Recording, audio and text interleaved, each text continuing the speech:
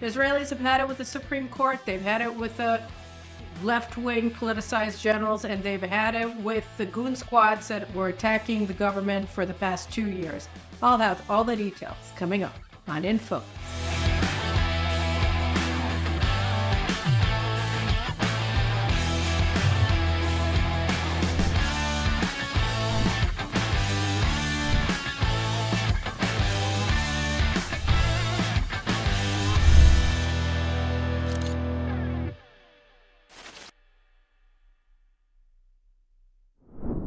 Hello from Chicago, my last week away from Israel. Very, very looking forward to going home, but very happy to still be able to have some time with my family before I do. At any rate, what has been going on? Well, we all know that Israel is poised to absorb or perhaps hopefully preempt Iran's planned attack against Israel. It's massive escalation that it's promised. I'll be discussing that whole issue of what's going on the war front in a special edition of the Caroline Glick Show that I'm going to be taping tomorrow with my longtime friend and guest on the Caroline Glick Show, strategic expert David Wormser in Washington. But in the meantime, I wanted to talk to you about what's going on the domestic front because it has immediate impact on what's happening on the war front. So without further ado, I want to give you a couple of updates about what's been going on. We've seen a major shift in the way that Israeli society is dealing with our leftist elites. Just over the past couple of weeks, I sort of touched on a bit of it last week in Focus, but I want to go through a little bit more of it. So I think last week I discussed the fact that Major General Yifat Tomer Yerushalmi, the military advocate general of the IDF, ordered the arrest of 10 or 9 IDF reservists being accused by a Hamas terrorist, a company commander in the Nukhba squads of Hamas, the murder squads of Hamas that carried out the October 7th massacre, invasion and massacre atrocities in Israel on October 7th, that he accused them of abusing him while he was under their control at the State Timman military base. And I discussed a little bit of their allegations. Well, the military advocate general ordered their arrest. They were arrested by masked CID officers at State Timman last week, and all hell broke loose. You had hundreds and hundreds of Israelis descending on the military base where the Hamas terrorists are housed, demanding that the soldiers be released and that they not be punished for treating for the treatment that they're giving to Hamas terrorists who participated in October 7th. Then they were moved to Beit Lead base to be, which is, I guess, the military advocate general uses for arraignments and things like that, and for his holding cells. And so they were brought there, and he still had, dozens, if not over 100 civilians breaking into Beit Lead and demanding their release. And ever since, you've had crowds outside of Tomer Yerushalmi's house, demanding their release, demanding her resignation from the army, etc., for going after the IDF, for going after the warfighters, for going after the soldiers. 5 out of the 10 soldiers that were arrested were released with no conditions. The other 5 still remain in military jail pending indictment. But what works out now is that all of the charges against them have fallen apart. Charges that were leveled against them by this terrorist from Hamas have fallen apart because everything that they do with prisoners at State Timman is videotaped, and all videotape evidence corroborates their story that they didn't do what they were accused of doing, which is essentially group sodomizing of this terrorist. And there's no indication whatsoever that occurred at any point in his incarceration. Their claim that he was hiding a cell phone in his rectum, and as a result, he sustained rectal damage, seems to be more reasonable. So rather than relent and cancel these trumped-up charges that were brought by a terrorist against IDF reservists who've been serving in IDF reserves in this elite unit for guarding the most dangerous terrorists that Israel took alive on October 7th, the IDF prosecution under the leadership of Major General Tomer Yerushalmi is doubling down, and they want to bring the terrorists in as a prosecution witness against the soldiers. So this is something that's shocking to the overall public And so she's been suffering these demonstrations, much like the demonstrations that her leftist friends have been carrying out against Prime Minister Netanyahu and Likud members of Knesset, coalition members, cabinet ministers from all the coalition parties have been undergoing at the hands of left-wing shock troops who have been demonstrating and rioting in the streets of Israel first for 10 months preceding October 7th, and then about 5 months after the war began, when they figured they had been nice long enough, and they went back into the streets this time, claiming that what they really cared about were getting the hostages out. So the same kind of things with his horns and drums outside of her house. But the funny thing is that while these people are allowed to light bonfires and throw torches at policemen and all kinds of other things, assault elected leaders, and then not get charged with anything for as long as they want, all hours of the night, throughout the night, every day, starting at 4 o'clock in the morning. So the protesters outside of Tomer Yerushalmi's house are being told that after 10 o'clock, they're not allowed to make any noise in her neighborhood, to disturb her neighbors, which is really something that's repeated itself throughout the past 3 years, which is that the state attorney who's enabling the attorney general and the state's attorney who have been enabling these riots against the government for the past 2 years are protecting their own. And that's why they're saying that members of their tribe, member of their legal fraternity, and officers, etc., they're immune from demonstrations. They can't be bothered in their homes. They can't be harassed, but you can harass the prime minister outside of his home every day of the week. During Shabbat, whatever you want, you can harass his family, you can attack his family, whatever you want, you can do that. But you're not allowed to demonstrate loudly late at night against these people. So, I'm all for not being allowed to demonstrate outside of everybody's home. But again, we have to have a rule of law here. You can't have a rule of law only for some people, because that means that there is no rule of law. That means that there's a political rule that's being wielded by people with legal power. And that's basically what we've seen all along. And that's what we saw today with rally or demonstration or whatever you want to call it outside of the military advocate general's home for her action against IDF reservists, which, I'll just say, the impact here is really devastating for Israel. Not only does it demoralize the public to see our war fighters treated like common criminals, or even worse, war criminals, we're seeing that, you have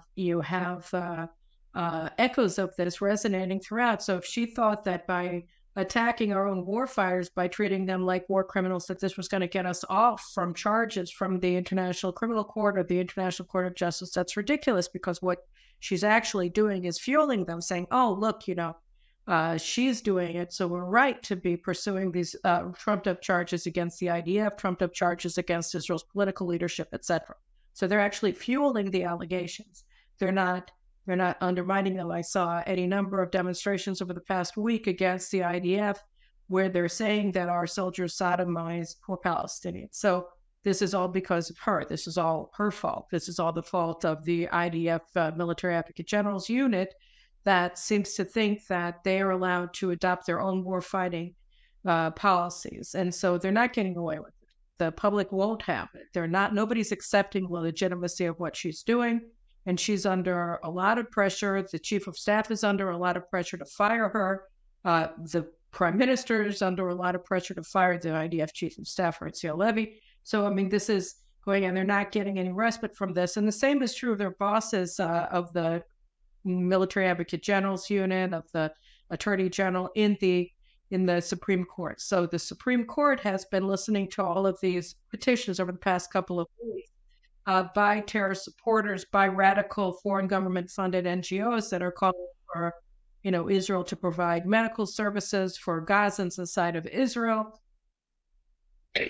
etc., and give them more aid, more this. So last week they did that in the Supreme Court, and they were shouted down. They were protested by hostages' families, demanding that the Supreme Court stop hearing them, and the lawyers from these radical NGOs were subjected to shouts of shame on you by the hostages' families, by the families of fallen Israeli soldiers who came to the hearing using their right to appear at Supreme Court hearings in order to demonstrate. And so, let's speak of more. I just want to show you his son, Eitan Moore, is being held hostage by Hamas. He asked to address the court, and rather than listen to him, the Supreme Court justices just walked out in unison together from the courtroom. And so Tzvika Moore, who was a guest on our show, talking about the Tikva Forum, the Hope Forum that he and another over 40 hostages families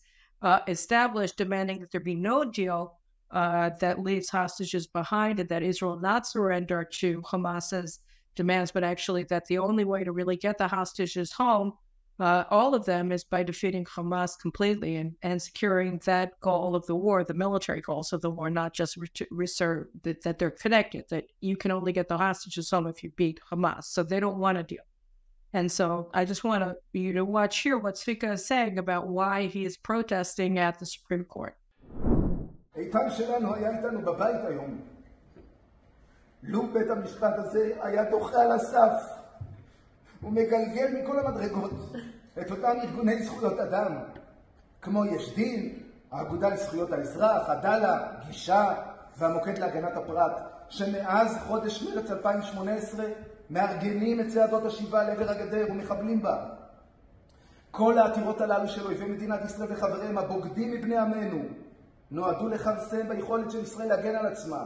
לו בית המשפט הזה היה מאפשר את המובן מאליו והמקובל בכל מדינה דמוקרטית ומתוקנת, לראות בכל מי שמתקרב לגדר הגבול, וקל וחומר מי שמחבל בה, בני איתן היה היום בבית. אם בית המשפט הוא המילה האחרונה במדינה ואינו נתון לשום ביקורת, אז הוא הריבון במדינה. בשבועות האחרונים ארגונים החפצים בהשמדת המדינה משתמשים בזכות העמידה שבית משפט זה מקנה להם ועותרים לטובת האויב.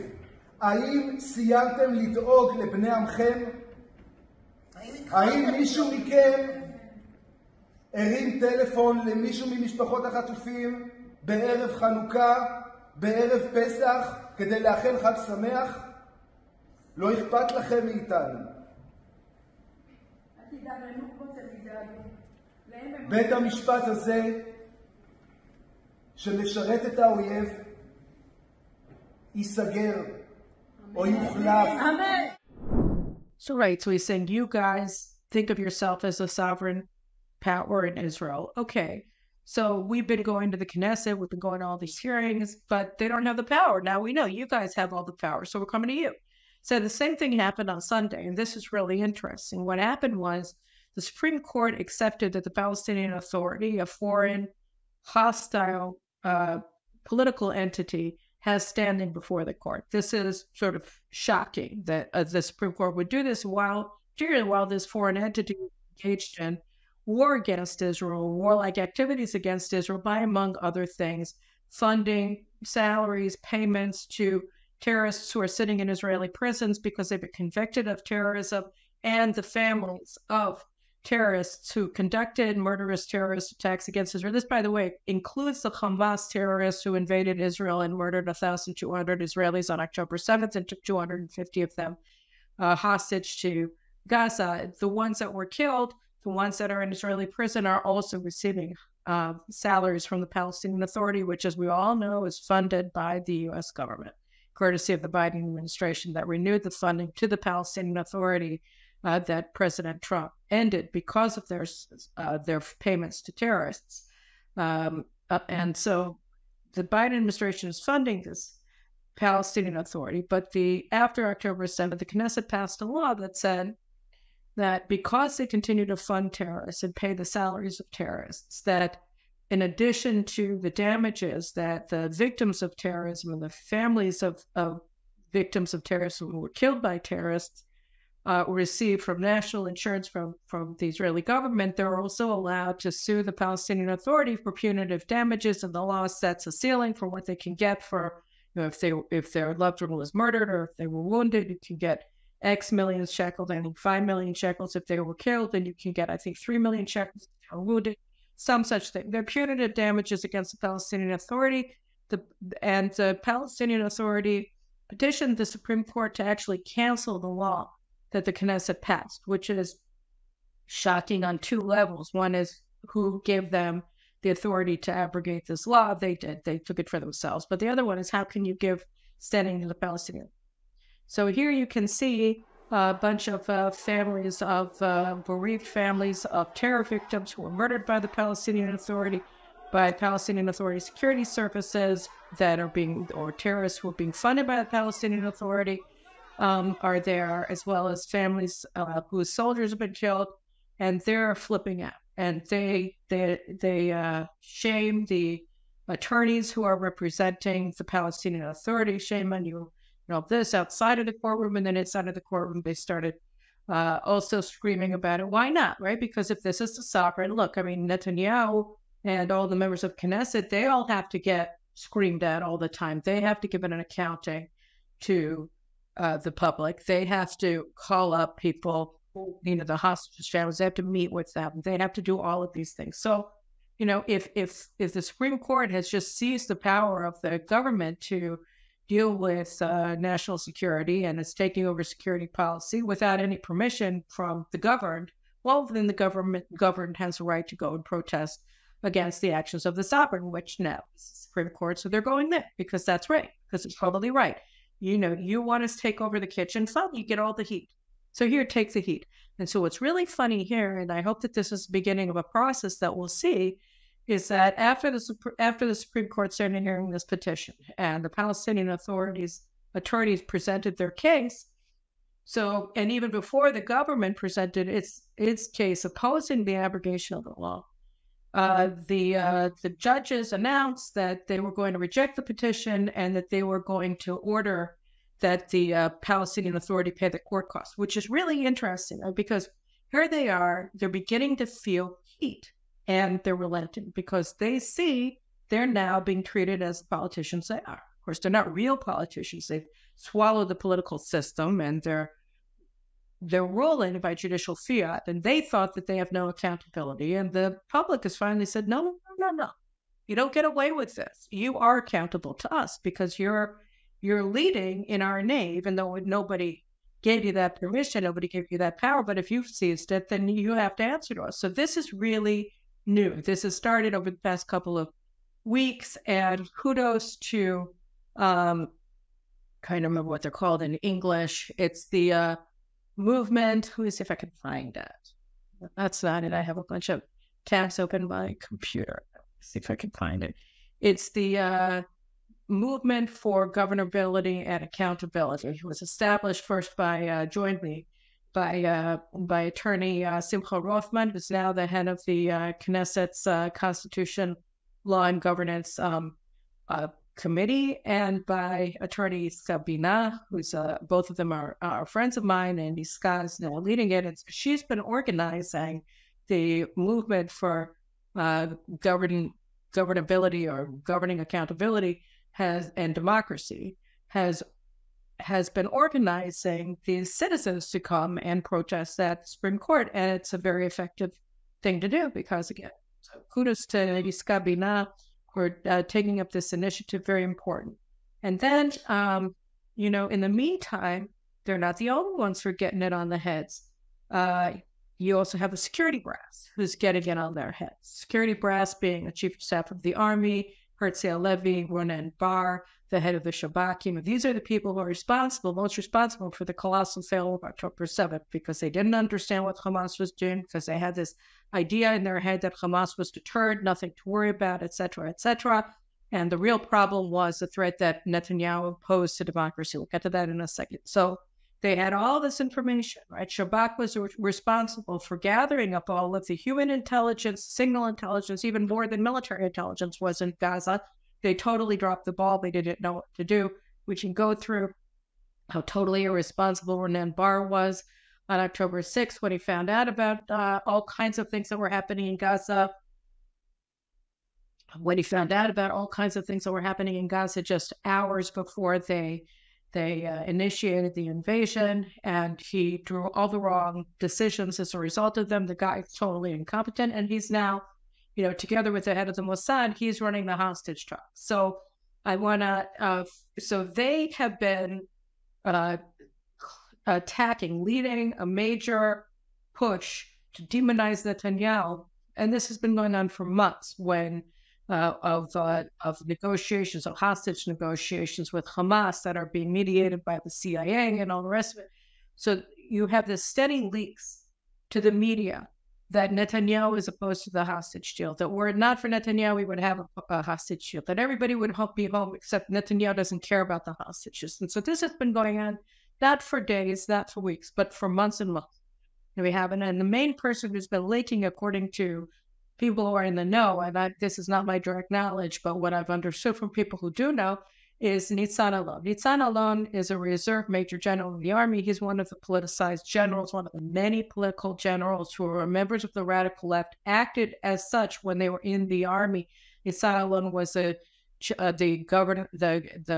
commanding officer in Central Command, which is responsible for Judea and Samaria, and he just implemented policies that were aligned with the positions of the radical left, against the vast majority of Israelis, undermining the government's policies on Judea and Samaria, because he could, because Judea and Samaria has not yet been incorporated into sovereign Israel, so it's governed by military law, and the military sovereign, essentially, in Judea and Samaria is the commanding officer of Central Command. So he, despite the fact that he's supposed to be accountable to the defense minister, the chief of staff of the defense minister, ultimately to the government, he acted as an independent authority. We've had a lot of that from Central Command commanders in the IDF over the past, 3 decades since Oslo, and even before that.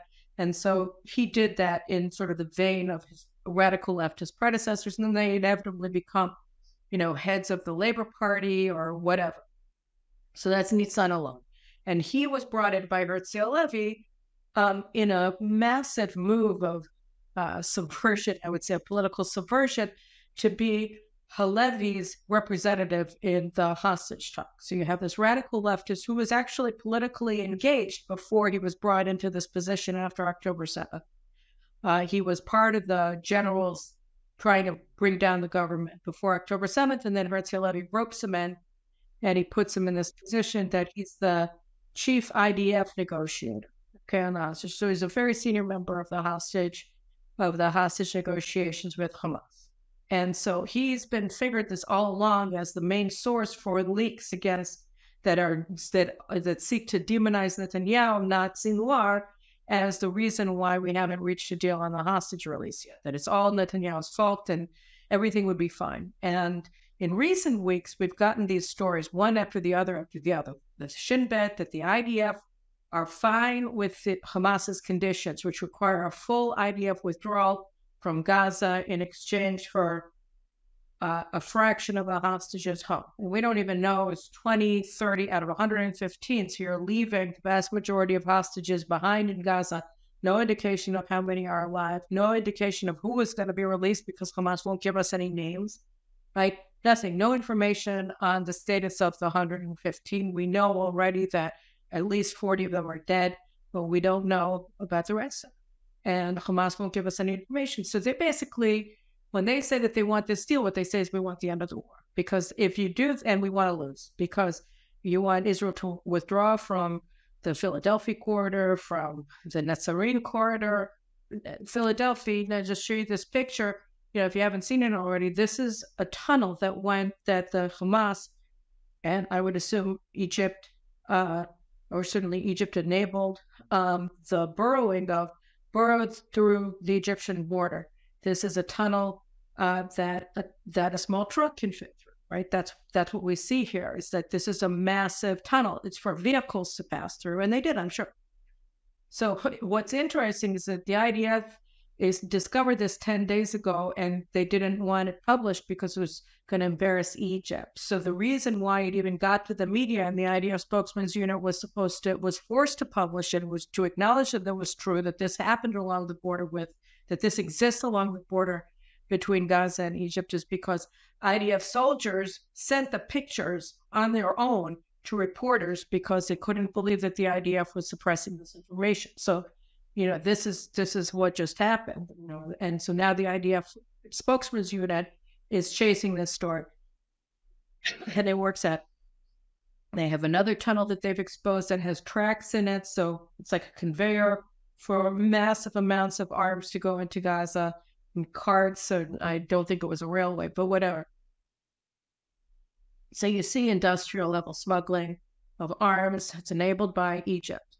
Very frightening, by the way, what this means about Egypt and the Sisi regime that Israel has long been perhaps the most outspoken supporter of. At any rate, so last Thursday, I think it was, it came out, or Friday night, it came out that Ronen Bar and Nitzan Alon are saying to Netanyahu, you're blocking this deal. How can you block this deal that would, require Israel to give up everything, that all of our hard-won gains, literally hard-won gains, and allow Yahya Sinwar to remain in power, rebuild his power, and then they say, oh, we can go back anytime we want. Such a lie. Anyway, so you're doing it. And so Netanyahu said, I don't understand why you're attacking the Prime Minister of Israel and not Yahya Sinwar. I think you guys are terrible negotiators. So Channel 2, Channel 12, I guess it is now, in Israel, is sort of the repository of all the left-wing poison against Netanyahu. Particularly on Friday nights when you don't have religious viewers of television, and Channel 14 is off the air because they don't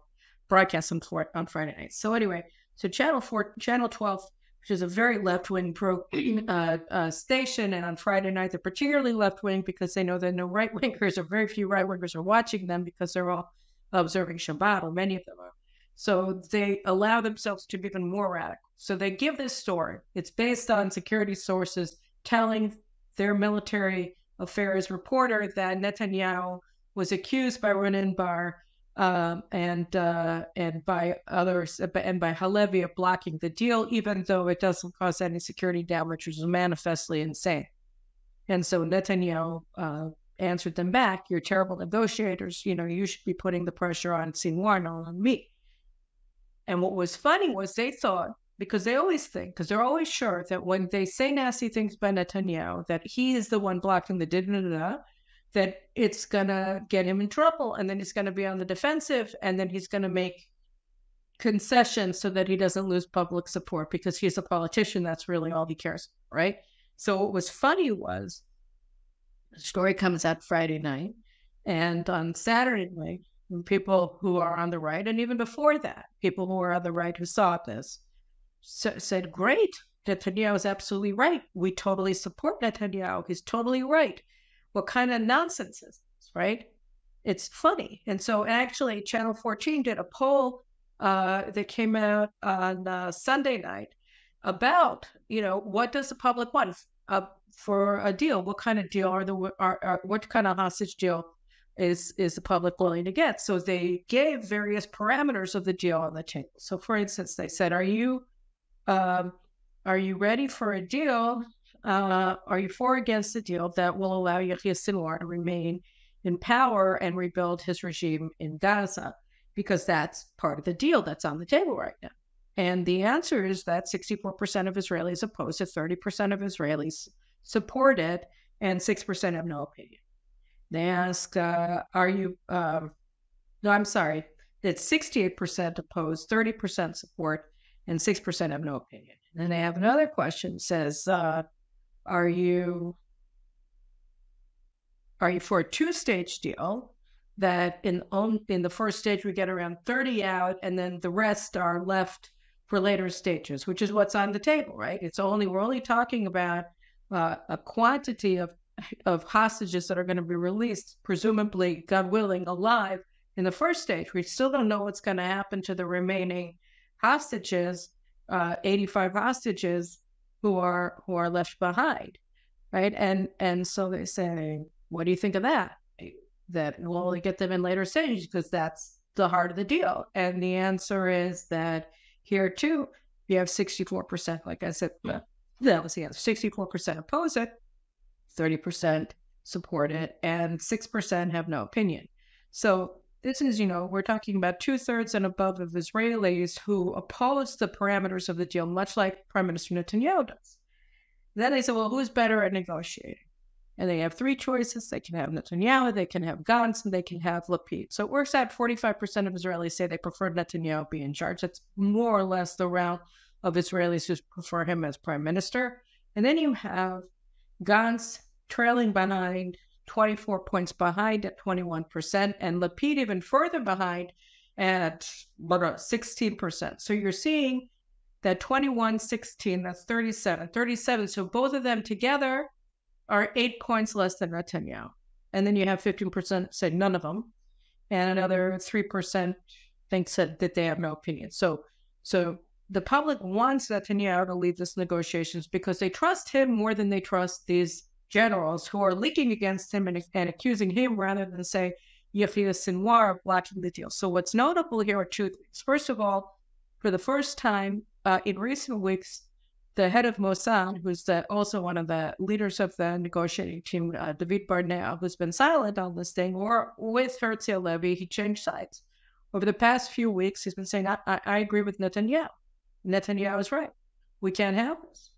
And second of all, so that's first of all, so you can't talk about all the security establishment because the head of Mossad isn't with them. That's the first thing that's different. And the second thing that's even more shocking is that it was reported today by Amit Segov, the top political correspondent in Israel, always gets all the scoops, that Nitzan alone just met with the same general, the same political general who's been leaking all this stuff against Netanyahu for months, right from the negotiating table, allegedly, from people who I believe who have credible information about it. Amit Segov reported today that he met with the hostages' families, the same few hostages' families who have been demanding a deal at all costs, et cetera, and they're massively supported by the media, even though Tzvika Moore and his Hope Forum, which gets no support from media outside of Channel 14 and Galei Israel Radio, more or less, and of course JNS,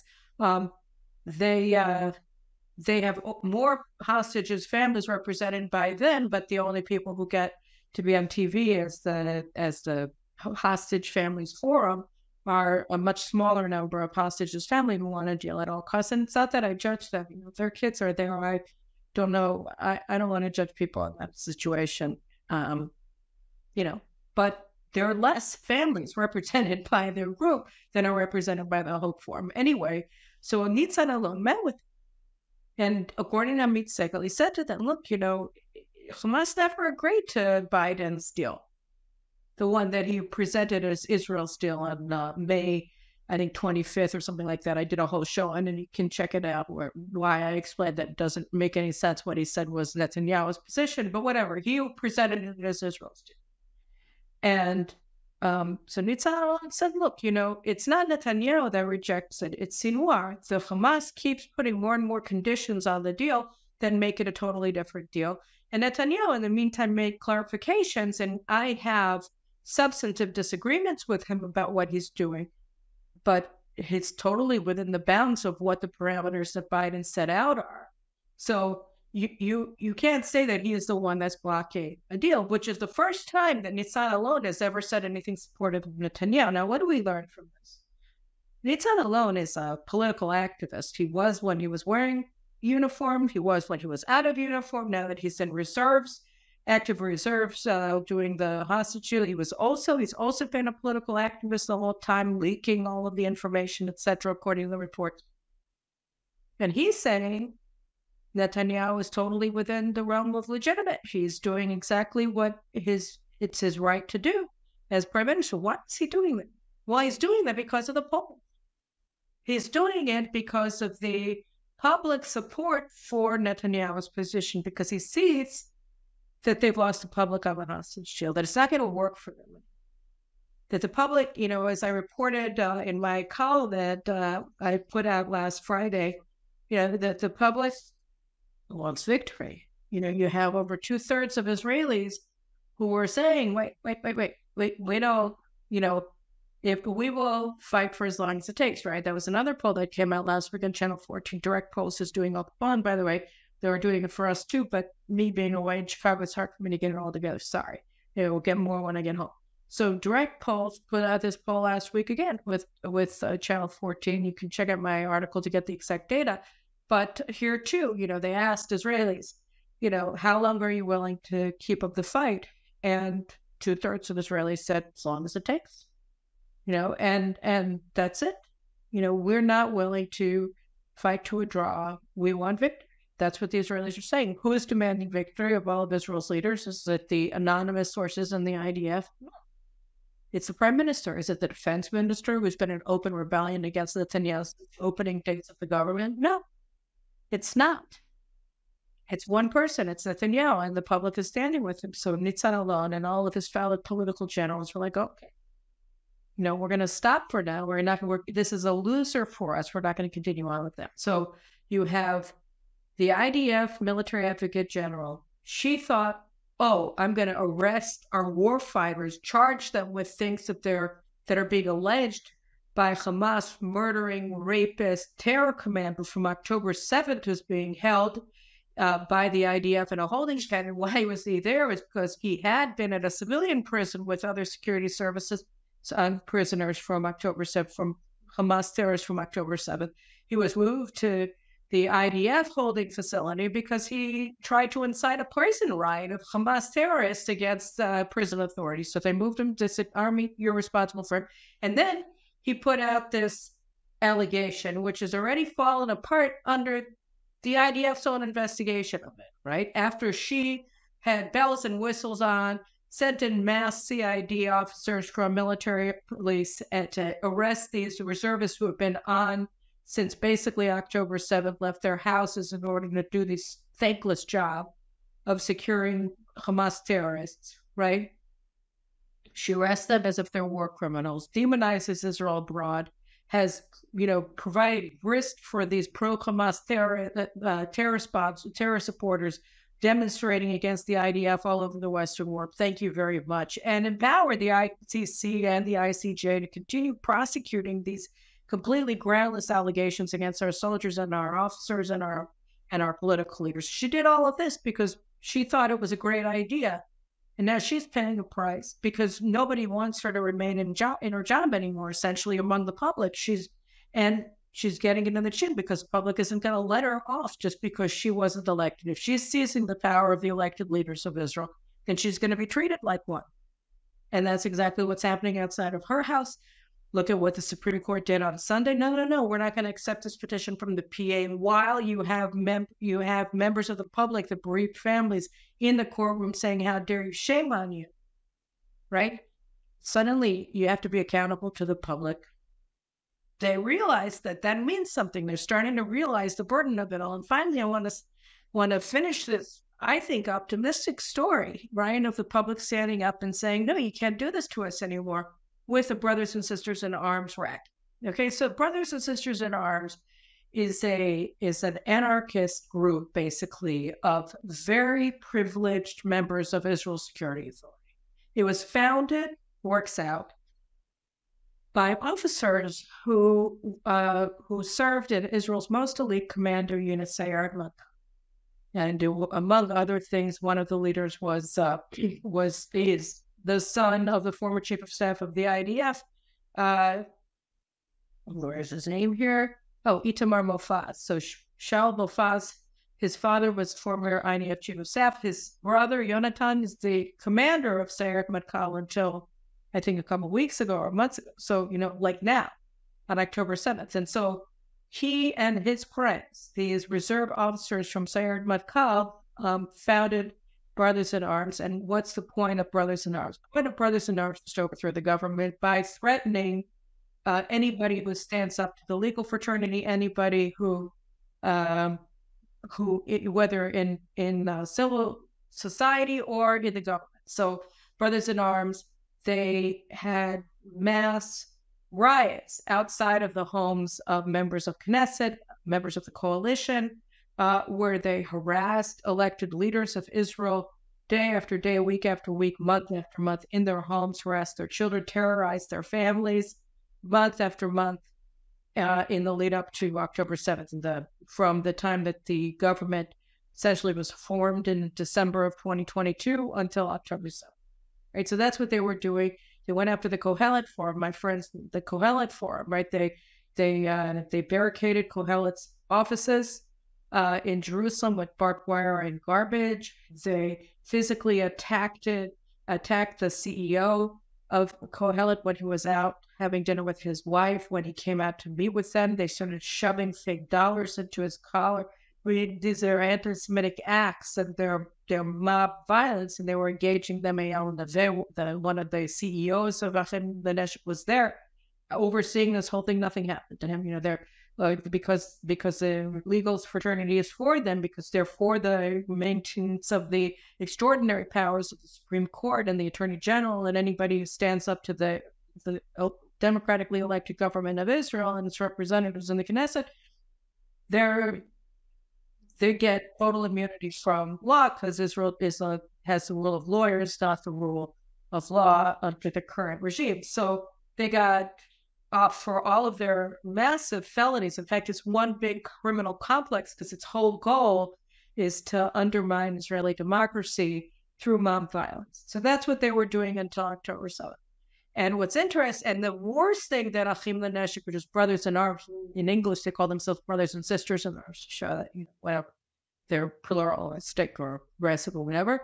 The worst thing that they did was they organized mass refusal to serve among soldiers and officers in elite units. And so that included Sayeret Matkal, of course, where they all came from. That included a lot of other commando units. That included the Air Force pilots in the key squadrons, fighter squadrons, F-15 squadrons, etc. in the Army, saying they were going to show up. Brigadier generals in the Air Force who serve in the command bunker of the IDF, of the IAF, the Israel Air Force, that's responsible for controlling the aerial operations, the operations control. So these are, senior people, and they were waging a campaign of extortion against the government. We're going to destroy the IDF. We are destroying the IDF. 10,000 people agreed to answer the Brothers in Arms call to refuse to serve in reserves. Okay? And this was open. They called for it openly. And they were proud of themselves. They were on 60 Minutes, bragging that they got 10,000 members of the IDF reserves not to serve. So these were acts that they did of civil rebellion, of sedition, and felony assaults on law-abiding citizens caused massive damage. So Kohelet, not only did they operate against Kohelet inside of Israel, but they spent months, their friends, their colleagues in the United States, harassing, humiliating, waging a massive public campaign against Arthur Danchik, Kohelet's funder, their main funder, until he decided he couldn't take it anymore, and he announced that he was going to stop funding Kohelet, and almost their entire budget was from his contribution. So Kohelet started been falling apart since last August when he announced it just a year ago, because they have to suddenly find somebody to fund their operations. One of the most important think tanks in Israel. This was because of what Eyal Levin, the Brothers in Arms, did to them. So, and then they bragged about it. I talked about it at the time. Anyway, so these are violent people, and they took a hacksaw to the idea. So then October 7th comes. Before October 7th, you had statements by Hamas leaders, spokesmen, Iranian spokesmen, government spokesmen, leaders, Hezbollah spokesmen, and leaders saying, look, the IDF is falling apart. Look, Israel is destroying itself. Obviously, what is the lesson? Now is the time to attack. And anybody with eyes in their head who saw what Brothers in Arms did in the 10 months that preceded October 7th couldn't come away with anything other than a conviction that this organization played a role, made a significant contribution to Hamas's decision, to Iran's decision, to Hezbollah's decision to invade Israel on October 7th. Because here you see the IDF is falling apart. We have warnings that the Air Force is no longer functioning from the Air Force Command, right? From the Chief of Staff of the IDF, Galit Distal of Artian, one of the sort of apasionados of the Likud, she announced yesterday, she told yesterday that when she was minister for a brief period at the beginning of the government, it's a story. She got a call after she came out against the people refusing to serve from the Chief of Staff, from Herzl Levy, who said, that they're causing real damage to the IDF, and that they're in specialized positions that the IDF absolutely requires, and that it's going to take 6 years. Not, they can't just be replaced. These aren't lying soldiers. These people cannot be replaced. That it takes 6 years. The IDF needs 6 years to train other people to do to perform the actions that these officers who were refusing to serve in reserves were performing for the IDF. So this was significant substantive damage to the IDF, according to what Galit Distel said. Herzia Levy told her. So this is massive damage, and Netanyahu was completely freaked out over these, recorded banging on the table saying this is treason, you have to take care of it, and then the IDF did not take care of it at all because they were too afraid, because they were paralyzed, because they were their friends for any number of reasons. They didn't do it. And so this was going on, and then October 7th happened. We were invaded. So, it was obvious to most Israelis that Achim Leneshek, that Brothers in Arms, played a role in this, that they contributed to what happened. They invented themselves immediately. They changed the name of their operation from Brothers in Arms to the Civilian Operations Room, the Hamal Ezrachi, it's called in Hebrew. The civilian war room, and they said they were organizing equipment for the IDF. They were organizing assistance to the farmers in the South, and the same media that was supporting them in their acts of mayhem and riot and civil war, basically, the 10 months preceding October 7th, continued to give them lavish coverage for their war room, and look at all these operations that they're doing, that they're giving out all of this assistance to the kibbutzim, to military units, etc. So they get all of this positive coverage for their new, improved look, that now they're running the country. Now they're making sure that everything runs smoothly because they're the best, because they are tech people, they're high-tech people, they're putting together computer programs to help locate the hostages. That never happened, but whatever. So they have all this glory, they're getting all of this credit. And guess what? They raised an enormous amount of money. So Arbalou, one of the great Twitter feeds that I've talked about in the past that showed other damning information about the ties between these protest groups and the Biden administration some months ago. So he came out, Arbel, with more information from Freedom of Information Act requests that he made to Israel's Registrar of Nonprofits. He received the budget, the money, the donations, information on all the donations that the Brothers in Arms group got since during the year of 2023. So that's, it's 10 months preceding October 7th, and then 2 months after they rebranded themselves. And just to be clear, after October 7th, all of diaspora Jewries just opened up their wallet and started giving money to Israel, right? Because we're under attack. We're about, we suffered the one-day Holocaust. Is terrifying what's happening. People started giving a lot of money. And they were right there with their shovels and a big bag to throw it in. So they got money not only from people who are like-minded, they got money from people who wanted to give equipment to military units in the IDF, get them ceramic vests, get them better helmets, get them this, get them that, get them all the things they need, canteens, etc. And they were sure to put a sticker from Brothers in Arms on every piece of equipment that they donated to IDF units, so that everybody would know that it was given by the good people who were responsible for trying to take apart the IDF for 10 months ahead of October 7th. And it was really interesting. Like, they came to a lot of places, including the kibbutzim, with their Achim Leneshek, with their Brothers in Arms T-shirts. They're always olive green, and they have very, like a blue and white lettering, because they're, they're soldiers, whatever. And so they come in, and at Ofakim and some of the kibbutzim also, people told them to go away. They didn't want to have anything to do with it. The public hates them. The public didn't want them. Like, if you really want to help us, why are you coming with your T-shirt? Come with normal clothes. Why are you coming as this group?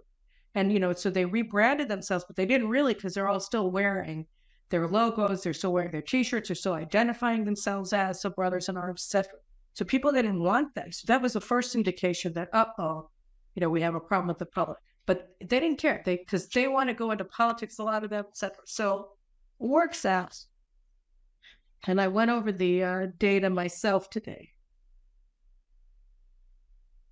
They raised since through October through December 31st, 2023, they raised 140 million shekels, about $40 million, more or less.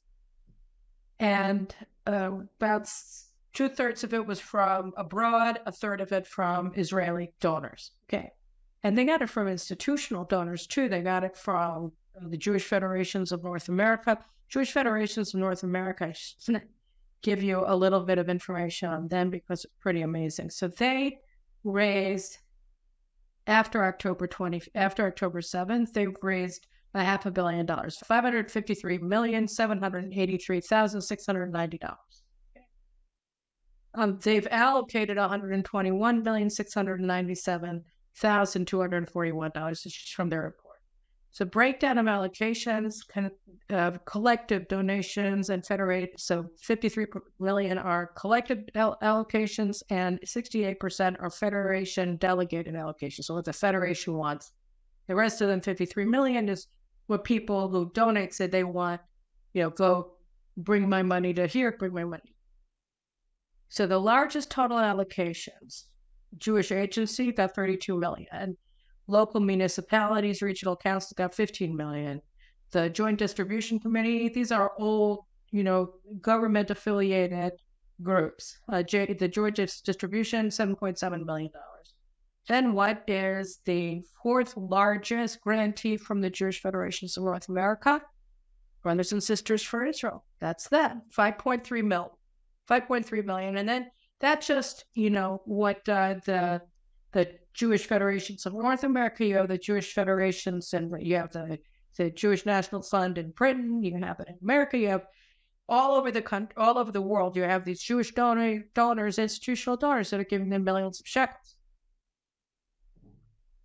So, this is amazing, right? 5 minutes ago, they were the most active anarchistic organization. A couple of weeks ago, Channel 14 had an expose.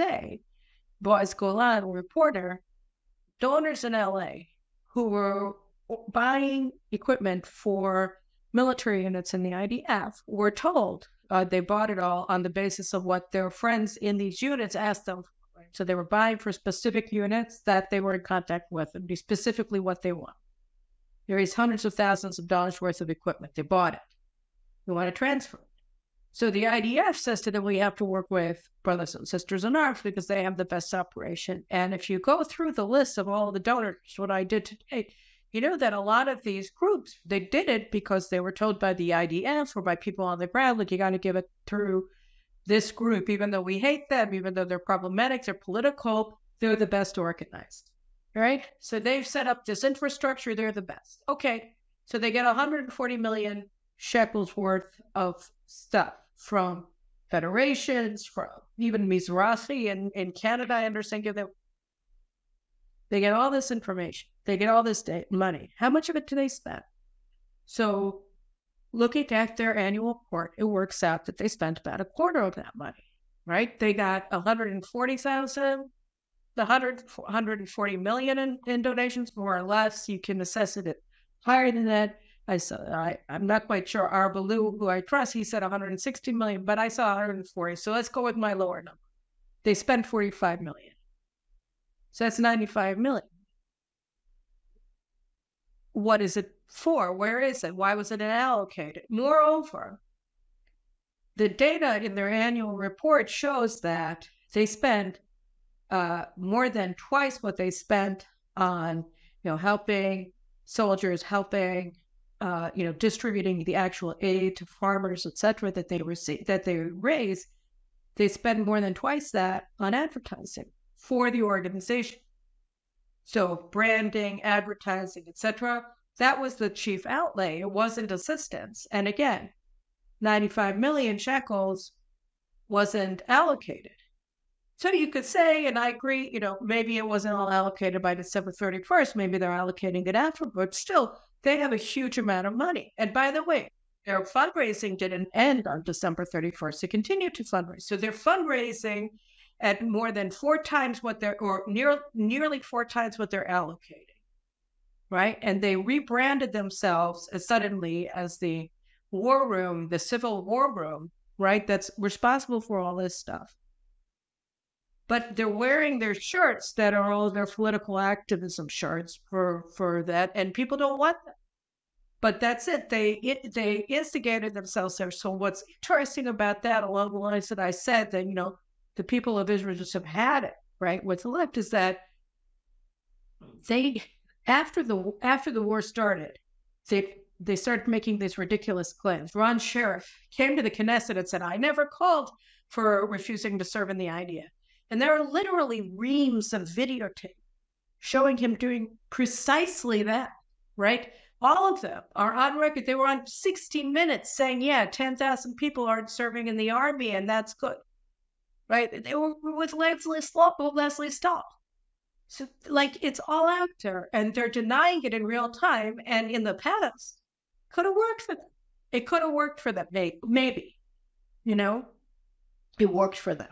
Right. While they were doing it, they were saying, no, we're not calling for pilots not to serve. We're calling them for them to stop volunteering. It's not the same thing. It's exactly the same thing. I'm not going to volunteer anymore. I'm going to stop serving. It's the same thing. Like, there's no difference. And no matter how many times we said that, the media kept repeating their lie that there was this distinction between a term of art that's used for Air Force pilots and the term that's used for everybody normal, like who isn't an Air Force, right? But there is no difference. So they kept saying there was a difference. There was no difference. And so, you know, they keep lying, and now it's not working for them anymore. It stopped working. I mean, nobody wants to have anything to do with them. Nobody is, you know, they're allowed onto the media, but nobody's listening. Because people realize what a devastating impact they had on Israeli society, both in the 10 months preceding the war and since. You know, and now that this annual report just was made public, you know, this is also devastating. So what are you doing with the money? Are you hoarding it? Are you planning on running for Knesset with it? What are you doing with this money? I mean, you know, you look at the donors abroad and you look at the donors in Israel. These people are not, you know, a lot of them, some of them are, you know, like-minded, anarchists, hate the right, hate Netanyahu, et cetera. A lot of them, right? So say, you know, half of the money that's erased from people, you can use it for whatever you want. With the other half, and I'm being generous when I say half, but say the other half, you know, 70 million shekels that they raised, that's from people who agree with them. That's from people who want to help the IDF. That's what people who want to help the kibbutzim. That's from people who want to help the farmers, right? And so, when is their money going to be used for those purposes? Has it been used? Where's the updated data on that? You know, if you're raising this kind of money from Jewish federations of North America, what are you using it for? Right? I mean, you got Moshe Cohen living in Brooklyn. He just gave $5,000 to the Jewish Federation of New York in order to support the IDF, support the people of Israel, support the people of the South, support the people of the North, and they gave it to you. What's the money being used for? That $5,000 wasn't yours. So, you know, these are things that are now coming out. People are tired of it. I'm sure that American Jews are probably going to be tired of it too when they realize that something weird is happening here.